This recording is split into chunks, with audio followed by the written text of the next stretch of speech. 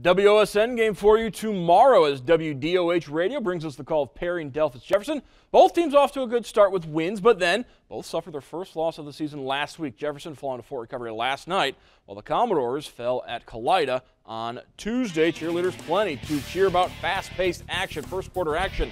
Jefferson, Jay Stockwell the steal, ahead to Ross Thompson on the fast break, lays it in. Jeff Cats up 8-4. Perry quickly down the floor. Bruce Hodges eyes it, flies it, three is good. Perry within one. More from the Commodores. Emmanuel Luster with the rebound out to Raphael Sanders. He hits the triple, and we are tied up at 10 apiece. Jefferson responds. Trey Smith living up to the first name with a tray. 13-10 Jefferson in front. Perry.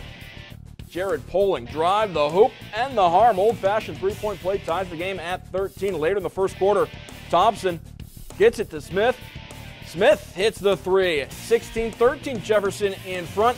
End of the quarter. Hodges quickly down the floor, gets the lay-in to fall. Hodges 40 points as Perry beats Jefferson 78-55. Jared Poling adding 21 in the win.